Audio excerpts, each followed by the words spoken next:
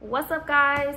Thank you for joining me for another episode of AD's RX for MD. It's your girl Alicia Nicole, and today I am recording my last video on my whole step 1 experience. So if you have not seen my last 2 videos, you should definitely check those out. The first video was about basically my study plan that I had made for STEP before starting dedicated, how I came up with that plan, and just some general steps and things to keep in mind when you're making a plan of your own. The second video was my actual step 1 dedicated study vlog and step 1 results.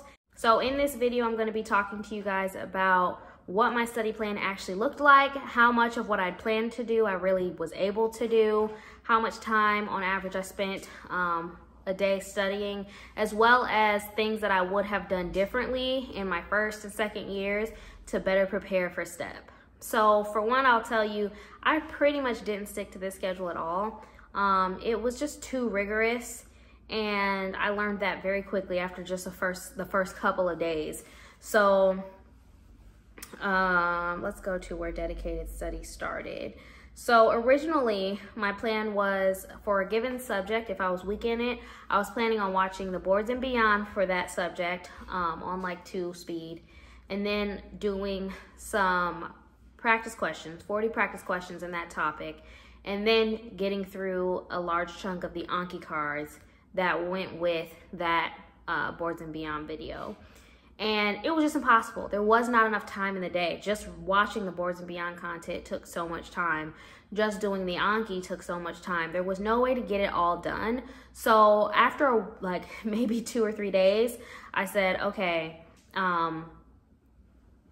I don't necessarily learn from watching the videos anyway. It's just a good opportunity to hear the information again. But I always do my major learning through Anki cards. So I thought, okay, let me skip the videos. Let me just start with the Anki cards for the videos that I would have watched, go through those, and then only if there are cards that don't make sense to me or where I need some more context, then I'll go back and watch the boards and beyond videos. And that's pretty much how I did it. And then I would do a set of practice questions at the end of the day. Now, I spent probably easily like 12 hours a day studying during dedicated, which was extremely exhausting. I only did that religiously probably for the first 3.5 to 4 weeks. Weeks 5 and 6 were a lot more relaxed.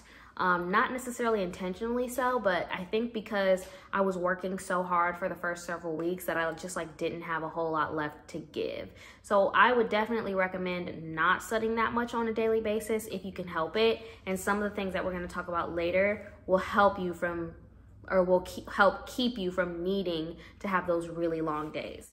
In terms of what resources I actually used, so I used UWorld and Anki every day. I used the Sketchy Micro and Farm decks, and then I used only a small portion of the Sketchy Biochem decks.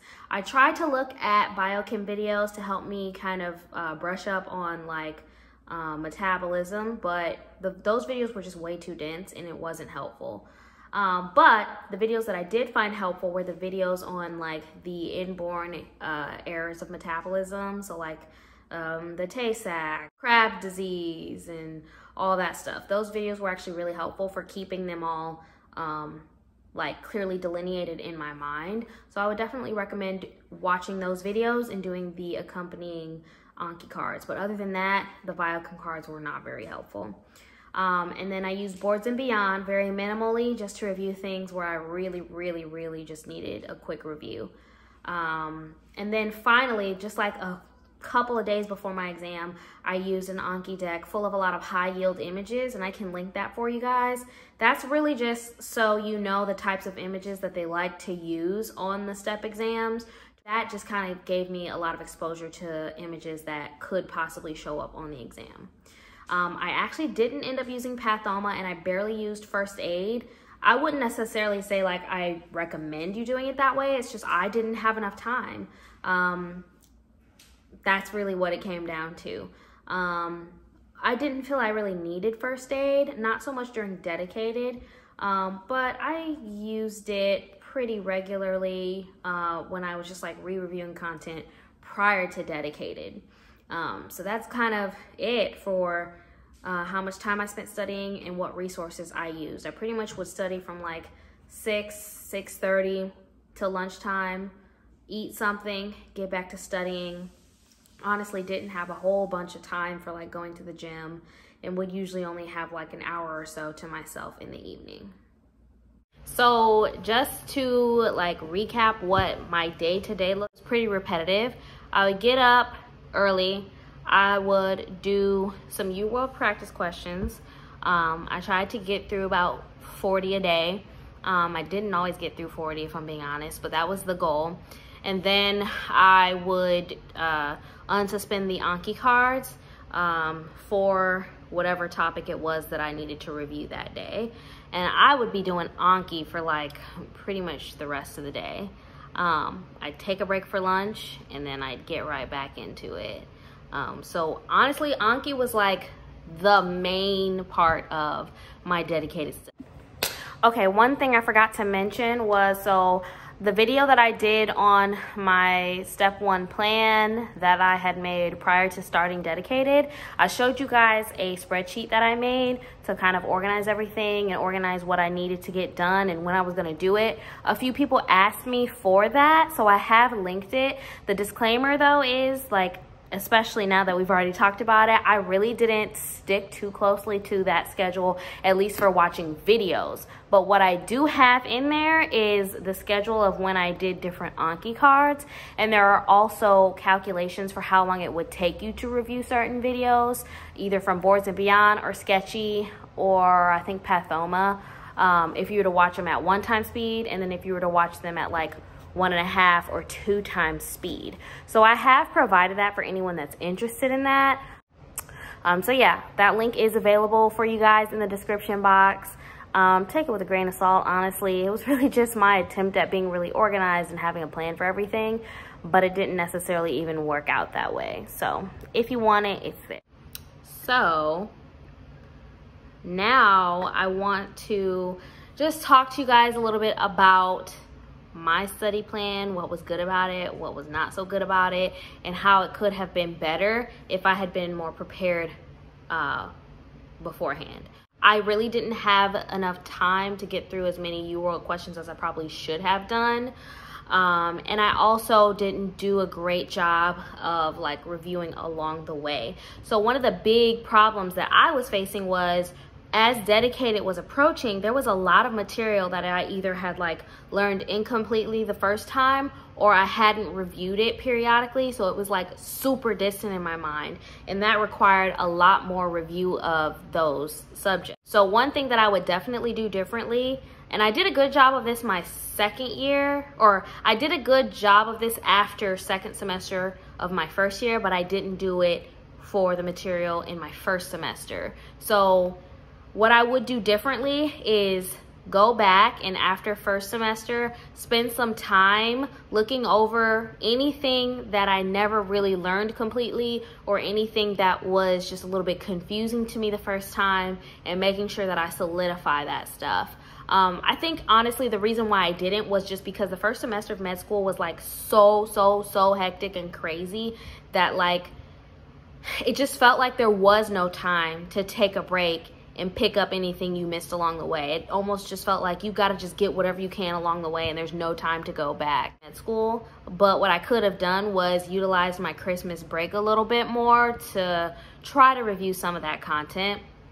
And that kind of brings me to my next point, is using first aid a lot more and using it early on. So I didn't really start using first aid that much until second semester. First semester, I don't think I really used it at all. And first aid is really great because it teaches concepts in a very simplified, down to basics way, and it teaches you everything you're gonna need to know to do well on the step exam. So one thing that's hard to balance sometimes is like knowing what your professors are emphasizing, especially if you have in-house exams, versus knowing what's going to be more emphasized on step. And for the most part, those two do align, but you will have instances where a professor is kind of placing heavier emphasis on something that may not be super emphasized for step studying. And so first aid is the best place to go to try to reconcile that and try to just like solidify something that was confusing to you. And then along with first aid is USMLE. Well, I really liked the express videos. They were really good at explaining this content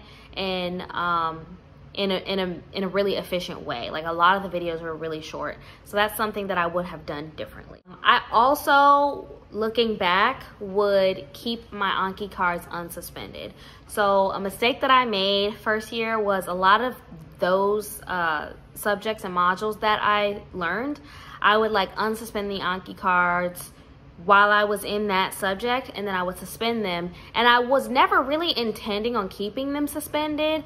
My thought process was, okay, I just need to kind of get started with this new module or this new organ system. And right now I don't have time to be reviewing all these other cards. But then once I have more time, I'll bring them back. And it's like, you can't do that. You're never gonna have enough time to bring back that many cards at once. Modules, I did a good job of keeping up with my UWorld, but not all modules. So that's something I also would have done differently, is like be more consistent about doing UWorld, because it is so much easier to do like 10 UWorld questions per day, as opposed to having like thousands left to get through for like dedicated. Now, some people will try to get through all of UWorld once and then reset it during dedicated. Like, you just have to kind of know what's best for you. Personally, there was no way I was going to get through 3,700 cards in my dedicated period, so that wasn't even a goal of mine. I've said this in previous videos, but something I definitely think I should have done earlier was start using Boards and Beyond almost